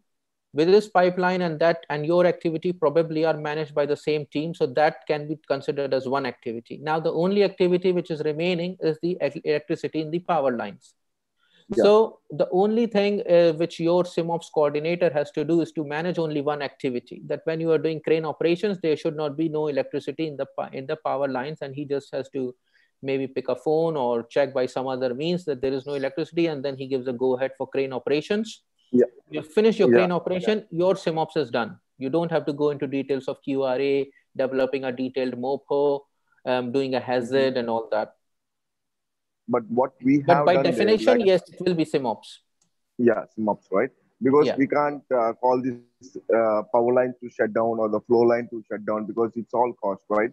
So they consider as a CMOS, and we have the clearance from the power lines, and even from the flow line also we had a clearance, but it is considered as CMOS. So I was not into that. I'm not. Yeah. I'm not really. I felt that it's not CMOS, but ultimately when the risk assessment everything done, it was specified as a CMOS. So when you were saying that, I was struggling with that, whether it comes in CMOS or not. But Yes, it is ultimately, they CMOS by consider CMOS definition, but it's not one of the most complex CMOS, I think. because right, in the rainy season, it says it's like a potential, right? True. Anyhow, okay, I got that. Good question and good interaction. Let's have one more question, please. Please switch on your mic, introduce yourself, and shoot your question. Mr. Subbarao, you have some question. Please unmute yourself.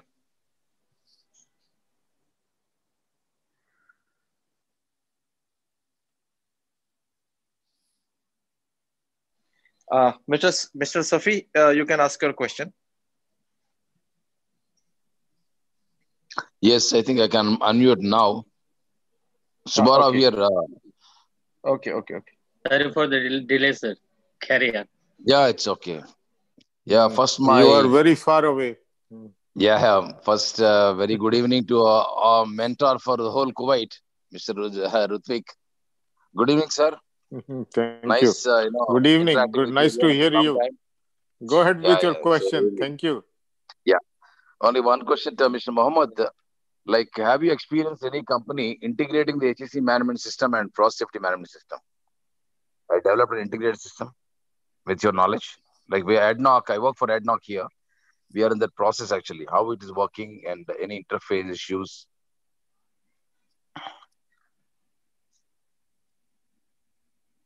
To be honest, in my experience, the whole thing works only when HSE and PSM management systems are integrated. If you have a separate HSE management system and a PSM management system, and if there are two separate teams, they are always at loggerheads. HSE keeps thinking that PSM is here to take their job, and PSM keeps thinking that HSE is not letting them work, and all those kind of politics is typical of some parts of the world. It's all those typical problems. Unfortunately, I can't give an example of an integrated HSE and PSM management system from this part of the world. But in UK, I have been with 2 or 3 international operators, and there the structure was that on the top, there was an HSE manager, and who was TA1, Technical Authority 1.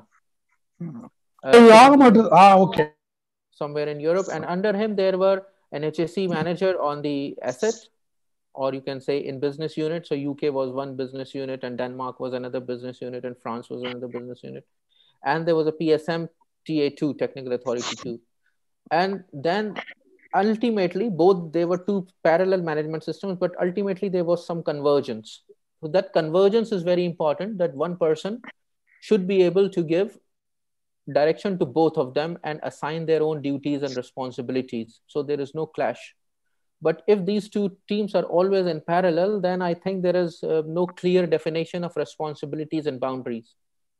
Yeah, that's the reason. Integration is basically intended only to see that, one authority controls the overall system, Yes. You can have a number of people, experts in different organizations, but overall, currently this is an issue. As you said, no, PSM is not my area, somebody's area. Technical center say that it is their area.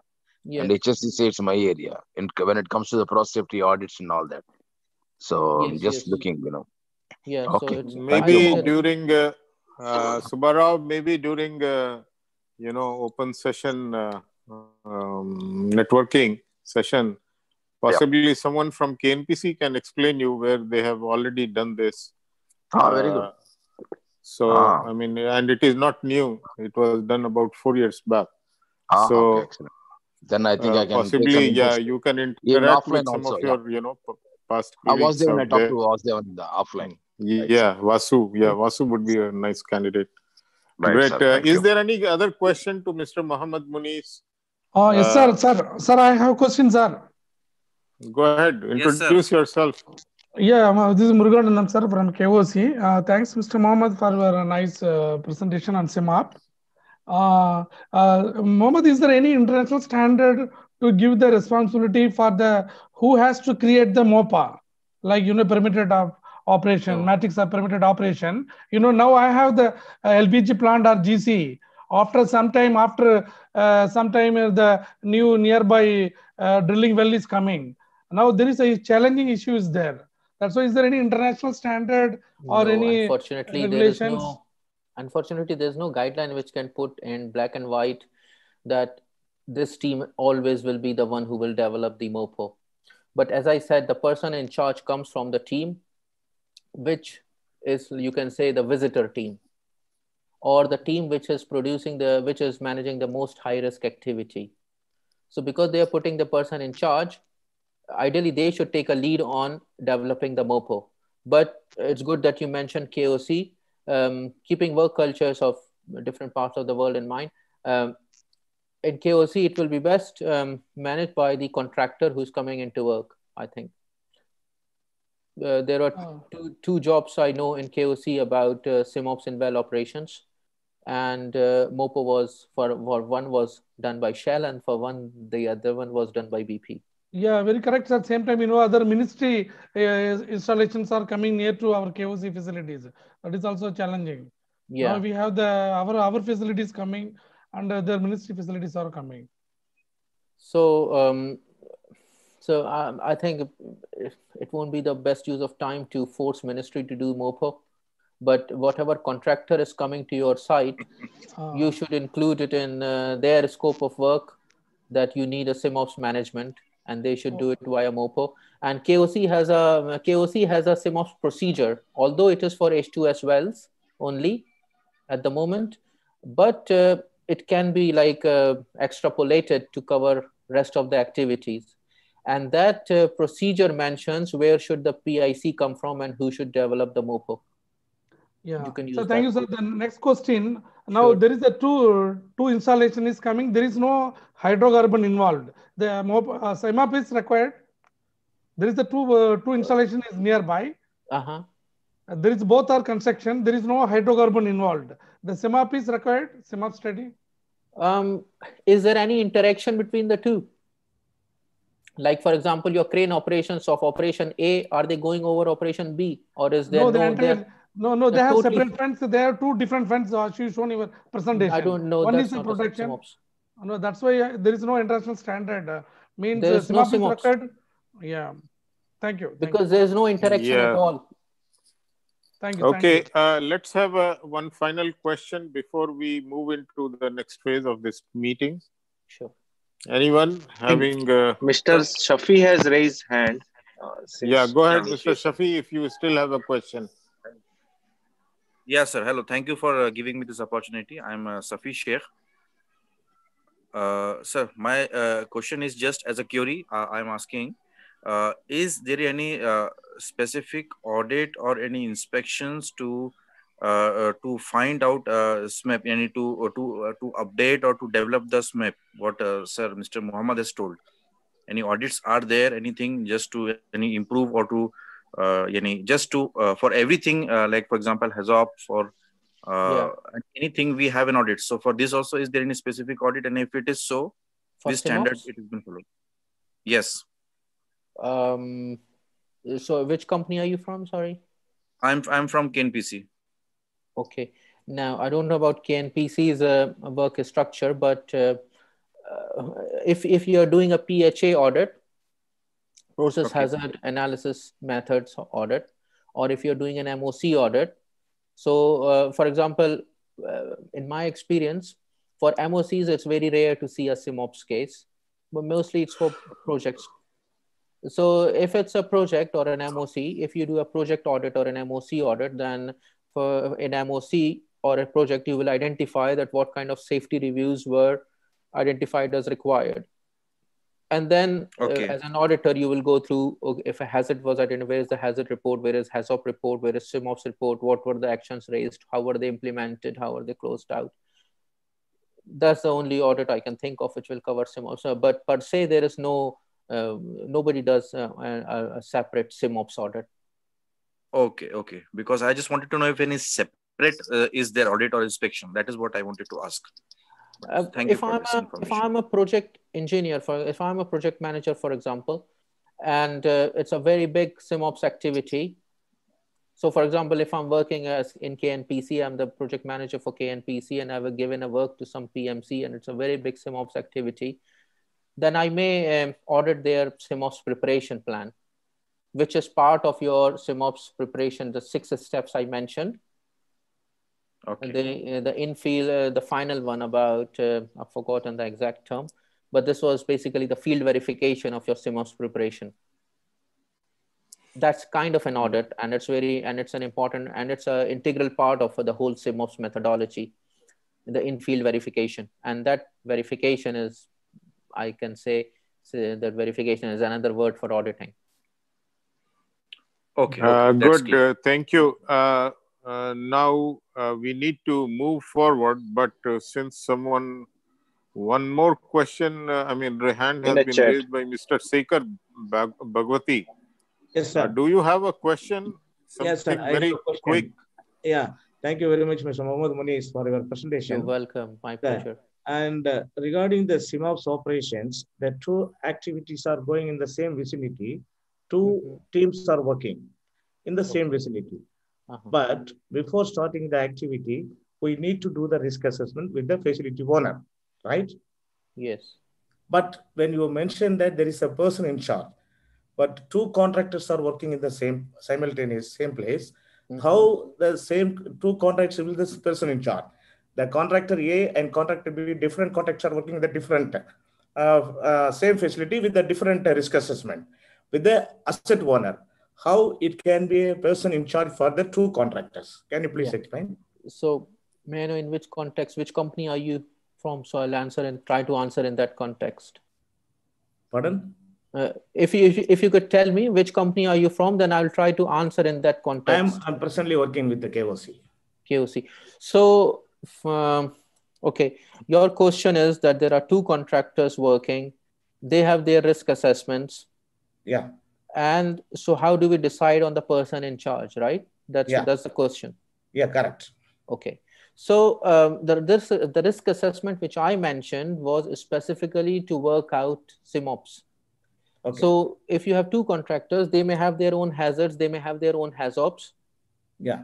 But they are their own studies. They're not dealing with the interaction of operations A and operations B, operations of contractor A and operations of contractor B. Okay. When they have to do something in together or interacting way, then either they sit down together, which is the best way, or operator A can work out that they need to do SIMOPS. And as I said, the first step in the methodology, they need to work out what will be the activities which will be potential SIMOPS, which ones can be ruled out, which ones can be eliminated.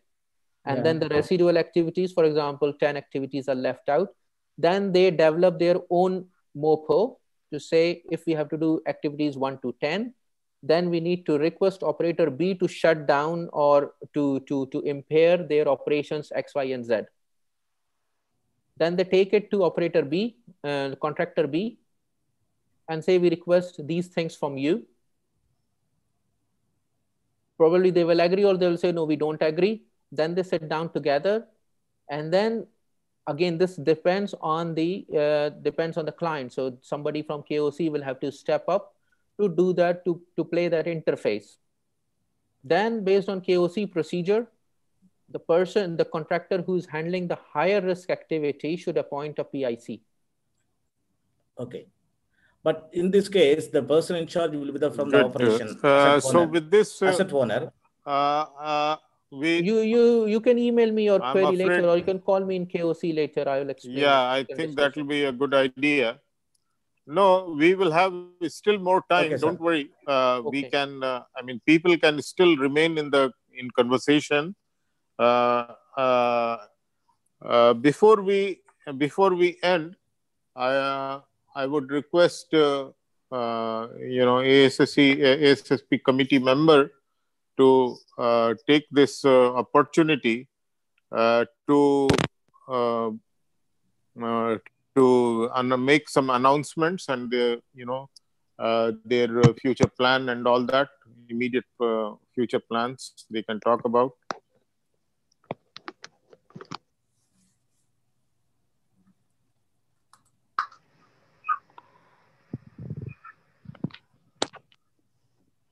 Mazhar, are you the one who will be speaking, or is it Safdar? Hello. Yeah, go ahead. Yes, sir. Please tell me. No, because the next item on the agenda is announcement by ASSP about forthcoming activities. Yes, I think Safdar. Okay, no issues. Let me continue, sir.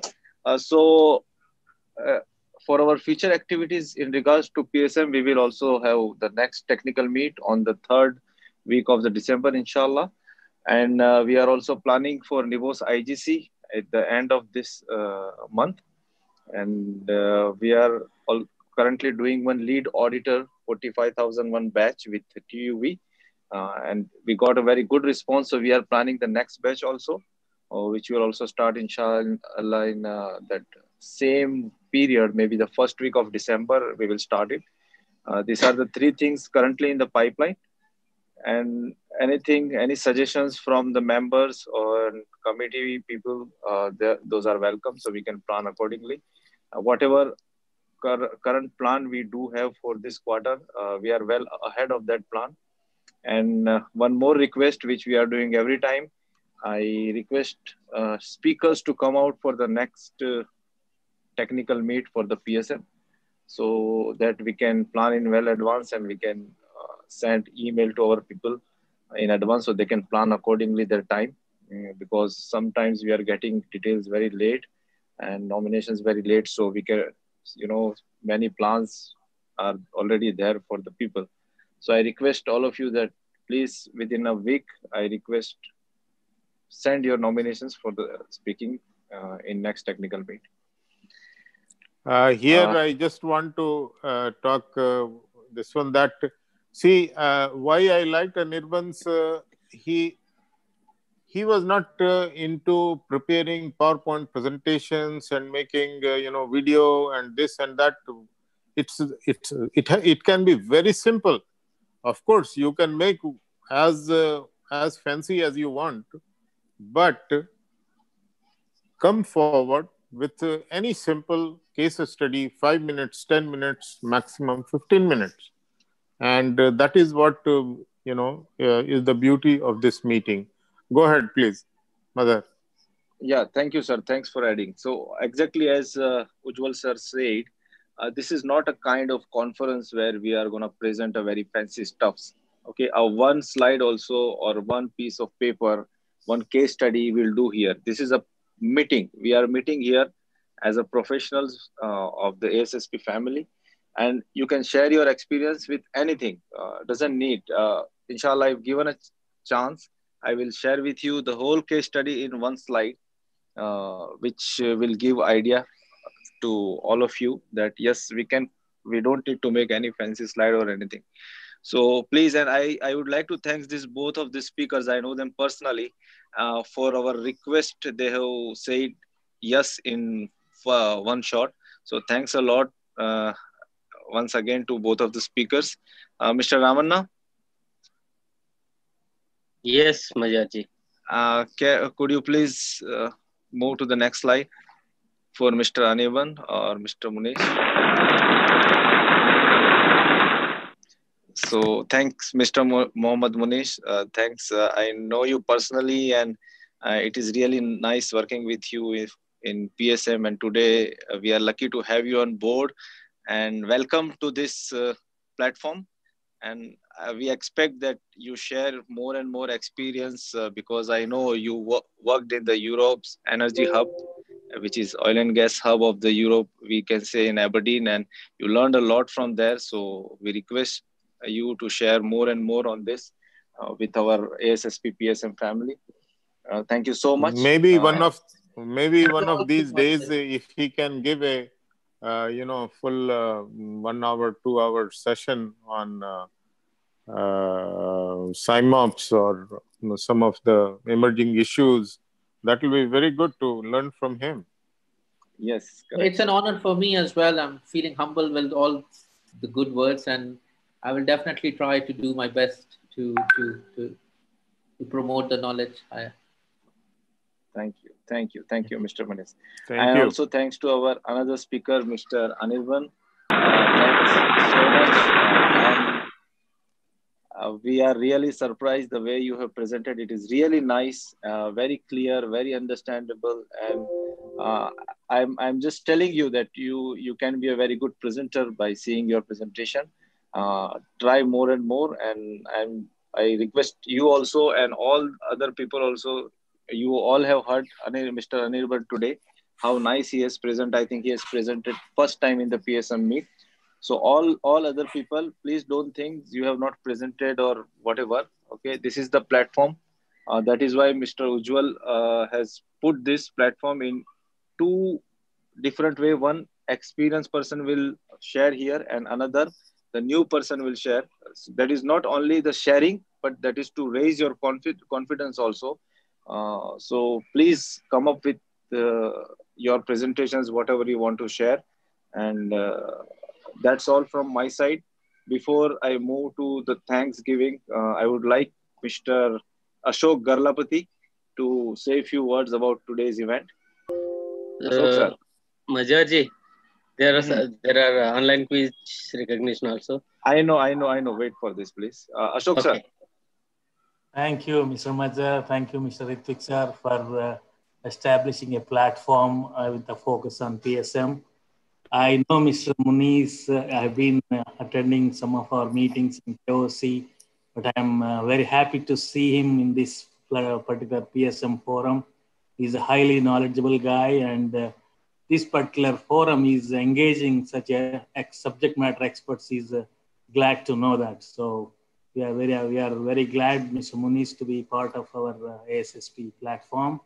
And we look forward that you take a leading voluntary role in our future events as well. Thank you. Thank you. Thank you. Thank you so much, Ashok sir. And I can see Vasudevan sir is also there with us today. Vasudevan sir, please say a few words about today's event. Good evening, friends. Thank you, sir. Good evening, sir. Ujjwal sir, Ashok, as well as Subbarao, I can hear him after a long time. It was really a wonderful session, especially the SIMOPS. It was wonderful, as told by Mr. Ritvik. I think it will be good if we can have a good 3-hour session for our members. And this is very relevant to the kind of activities right now going on in Kuwait, especially for our members who are in KIPIC and KNPC. I'm sure in KOC also. Another good thing what I heard today was you don't need to prepare slides, as Mr. Ritvik said. If that is the case, I can present in every meeting. That is the only problem. I have a lot of experiences. I have faced so many emergencies in my last 30 years of experience. If only talking for 10 minutes without slides, you can count on me on every meeting. The only thing stops me. Excellent. We have our next speaker. The only thing stops me from coming is making a couple of slides and giving that beautification, which is the only hurdle I face. Otherwise, I'm ready to be on any meet and share in 10 minutes my experience without naming the company where I'm working or where I experienced it for obvious reasons. Thank you. That is what is for a meeting for, not for making beautiful slides and fancy, PowerPoints, etc., etc. I mean that puts off so many people. Oh man, yet one more presentation. I have to do this. That means, to be honest, I'm tired of making presentation. Exactly. What we need is, let's say, just a picture of a valve. After doing 8-9 hours of work, same thing again is difficult. No, just put a picture of a valve and say that, okay, this is what happened. Everyone is focused. People are listening to you. And I again and again and again, I keep telling that PowerPoint is the killer. Means it kills the very essence of a meeting. We need to speak, we need to interact, we need to do network, we need to ask questions. Anyway, I don't want to take more time. Vasu, please, as Mazhar is telling, you are the next speaker. Done. I will speak on my one of the live personal experiences of a major incident. Personally, I had faced. I will talk about it. Mazhar, it's all yours. Thank you so much, Vasudevan sir. So, Ramanna, please, for 16 December. Yes, Mazharji. I'll be ready. 16 December, we have our great speaker for experience sharing, Mr. Vasudevan. So that's good part. And now I see my favorite Bala sir. Bala sir, please. Last time also you missed. We want to hear from you a few words for this event.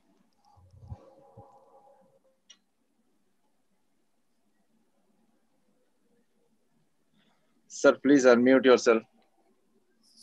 Bala sir.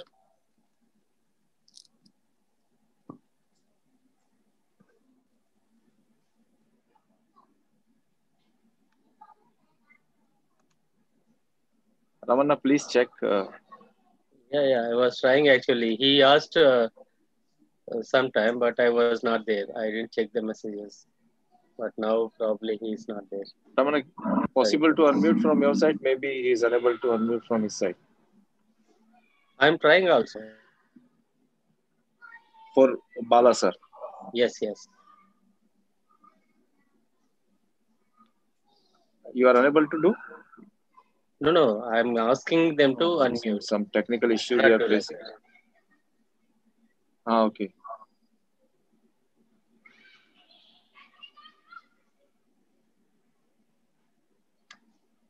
Okay. Meanwhile, Ramana, please announce the result.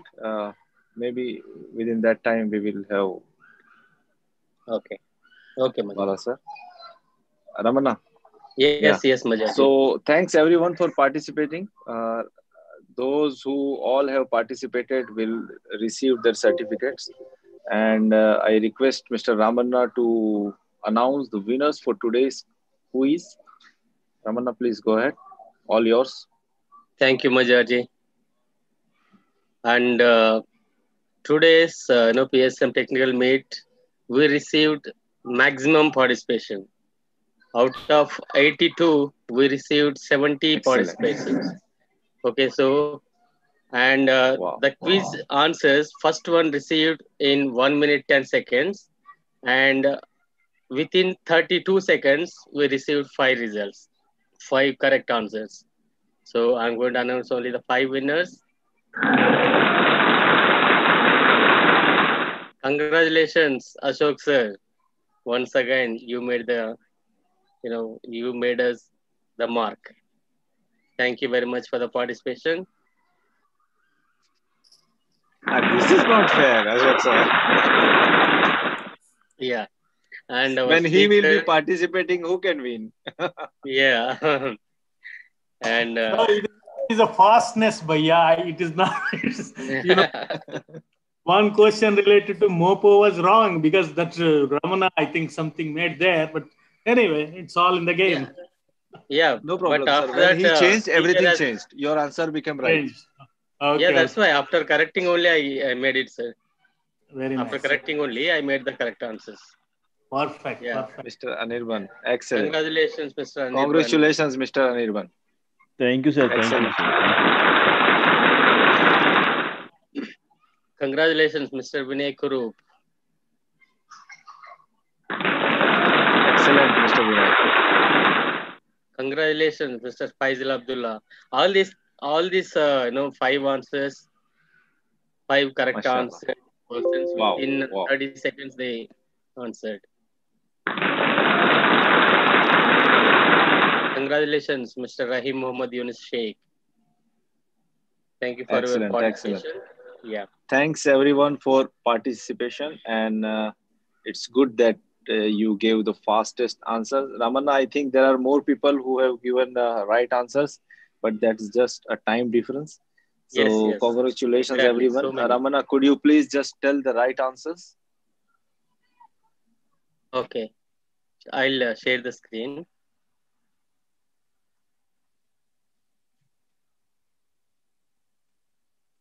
This is the last portion of our presentation. Then we will have our networking. Majar sir. Majar sir, just please announce that the next event on 25th November, webinar on ASP CSP recertification from Mr. Bala.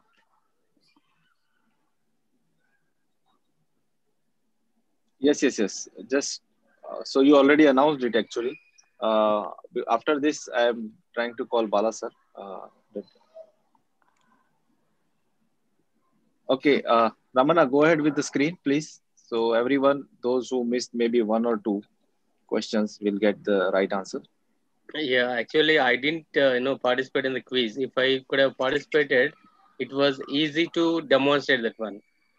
So now it will be like this only. If I could have participated, I can click the question where I'll get the correct answers in the screen. So actually, the participation is 100% because the core. Yeah. No problem. Just give an answer, Ramana. Just give an answer. Read the question and give answer, please. Okay.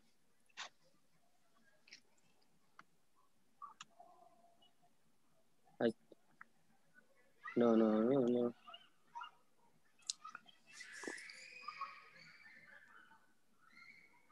Hello.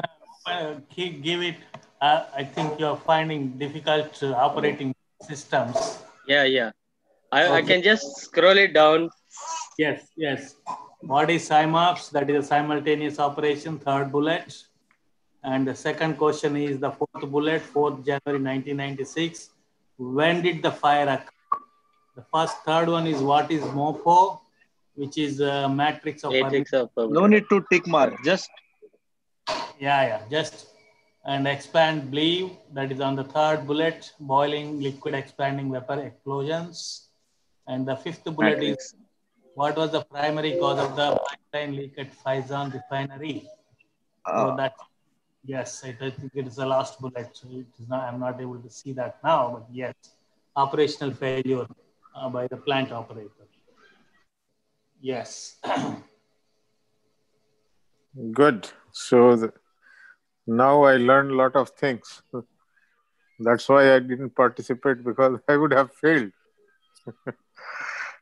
Good. I will sign off now. Thank you very much.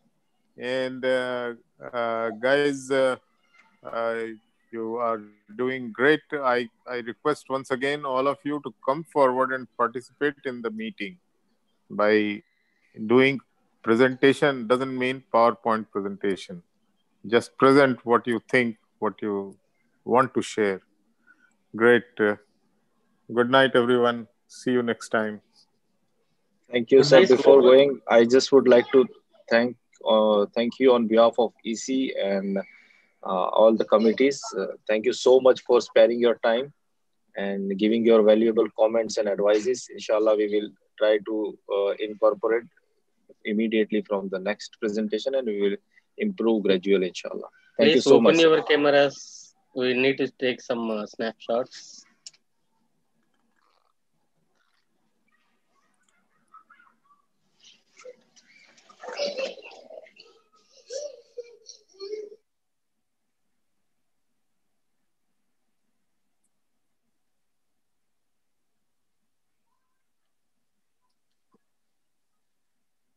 I request everyone to open your cameras, please. Still many are not opened. I know you have cameras. Please start.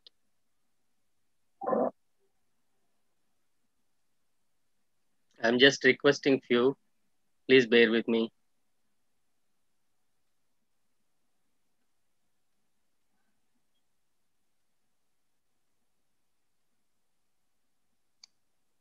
Yeah, cheers. Don't worry, we all are in night dress. Don't worry.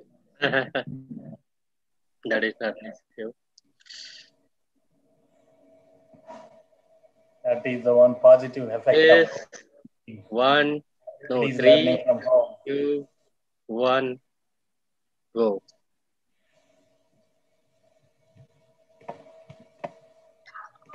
Thank you. Thank you, Ramana. All the best. Thank you. Thank you. Thank you. Thank you so much. Thank you, Ritvik Thank sir. you. Thank you, Ashok sir, Bala sir, Vasudevan sir. Thank Thanks, you. Majar. Thank you. Thank you. And thank you, everybody. To our Thank both you so speaker, much. Mr. Mohammed and Mr. Anirban. Really, as our founder member, Ujwal Ritvik sir says that we will invite you for another presentation. And today you had kept all the members engaged. When we started at 7:03, it was 54 members. And at the peak time, it was 80, 84. And you had kept engaged all. Means at the last minute, we see that 81 people were there. So, alhamdulillah, it was so nice and very informative. Once again, thanks to you, thanks to Majhar to bring you in ASSP family. Thank you, sir. Thank you. Thank you all for participating. Thank you, Zahid bhai. See you on 25th. Till then, bye. Yes, 25th. Thank you. Take care. Thank you, sir. Good night, all. Good Yeah, night. supersonic speed, Ramana. We got your certificates already.